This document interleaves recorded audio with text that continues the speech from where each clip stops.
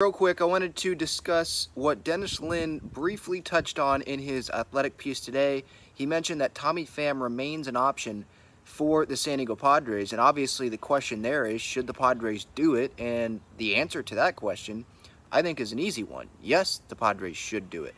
I know it's not a left-handed hitter, and we know that the Padres have a lot of righties and not very many lefties, but Mike Shildt has a history with Tommy Pham. Seems like Shildt likes Tommy Pham. Seems like Tommy Pham likes Mike Shildt. It seems like A.J. Preller really likes Tommy Pham. And I don't think Tommy Pham dislikes A.J. Preller.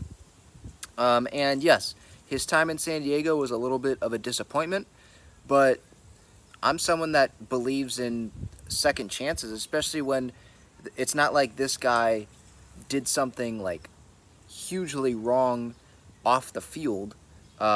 Yeah, you might not totally agree with some of the ways that he spends his days or his time away from the baseball field, but it's life, you know. We can just disagree with the way that people choose to spend their time and where they choose to go. With Tommy Pham as a baseball player and this team, what does this team need? That edge, right? And I think it's been brought up by Mike Shildt, by some people in the media, about like having that edge. And it doesn't seem like there was enough of that last year. I think there's guys in that clubhouse right now that can provide that. So I'm not saying that like Tommy Pham is the only guy that would be able to provide that for this Padres team, but we know it would be there. Was there enough urgency last year for this Padres team? No, there wasn't. Is Tommy Pham a guy that would just let guys slack off and be like, no, it's April, whatever, things will come around? Doesn't seem like he's that guy. And Manny Machado was on Ben and Woods this morning, and he was kind of admitting to that, like how he was even saying publicly how he thought things were going to turn around and it's okay, it's early. It doesn't seem like that attitude is going to be happening this year. At least I hope that's not what the attitude is going to be, and I hope that the attitude is going to be, no, we got to start turning it around. The performances are not acceptable, instead of laying back on the, oh, well, things will turn around, you know, line that you can tell the media. But getting back to Tommy Pham, like, so the personality, it feels like that's a fit. Remember, the whole Jock Peterson thing where he slapped Jock Peterson in the face, part of that, I believe, was because he was defending some Padres teammates, or at least the Padres organization, because Jock Peterson in that chat was talking a little bit of crap about the Padres. And Tommy Pham didn't like that. That was part of the reason, I believe, from, I think, things that I have read in the past about that. You can go look that up. I'm sure it's somewhere on social media, or there's an article about that. But that is in the back of my head as well.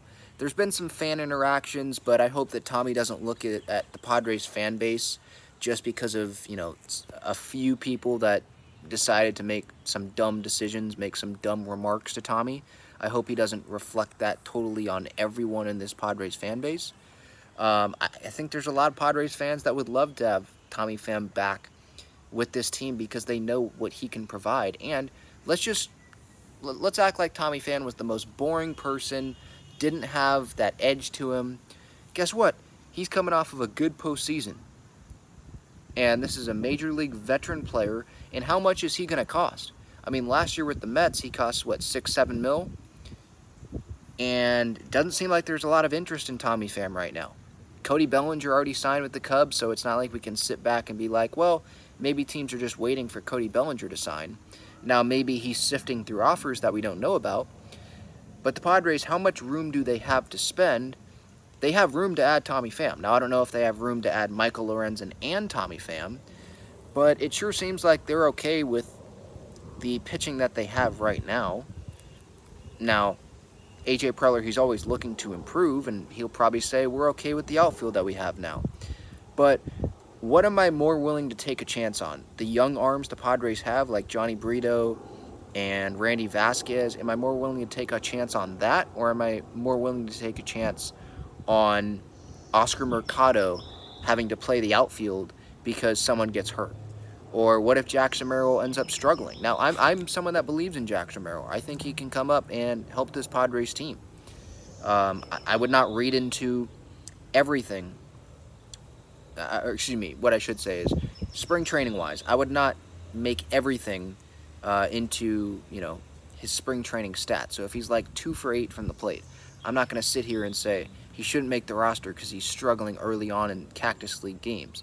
It should be more about what at-bats is he putting together. When he's putting the ball in play, are they line drives? Is it hard contact? When he's playing the field, how is he looking there? It seems like he's looking good there. What's his mentality? Is the confidence there? And so, like, he's checking some of those boxes. So, but getting back to what if he does, because we know that there's that part of the fan base that they, instead of trying to look at things optimistically, they look at things pessimistically, if that's a word. Glass half empty. Well, what if things don't work out? Things probably aren't going to work out, so the Padres need to have the backup plan, right? Well, what's their backup plan? It's Profar in left, Azokar in center, Tatis in right. Well, then who do you have on the bench? Oscar Mercado and Cal Mitchell?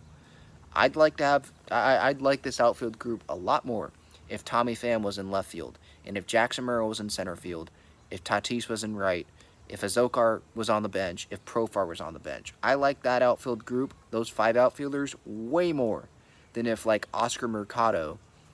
I know people in this spot, they would say, no disrespect to Oscar Mercado, but you're kind of disrespecting him by saying that he shouldn't be on the roster.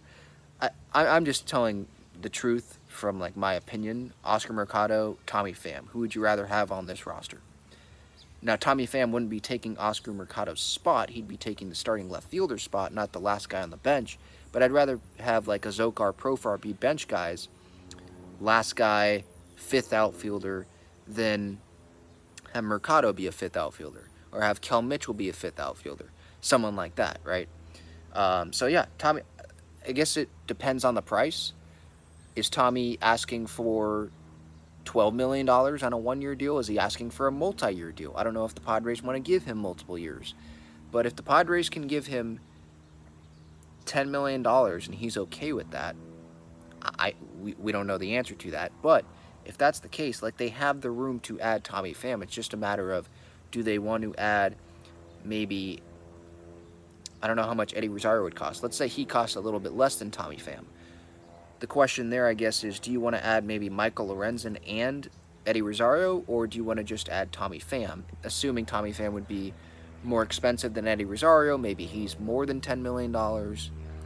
But you'd think you'd want to find a home pretty quick here, and there's there's Adam Duvall that's still out there. I know he's a pretty good bat out there as well, so there's some options, but I think Tommy Pham obviously gets a lot of play because he used to play for the Padres, and I think a lot of Padres fans know the personality.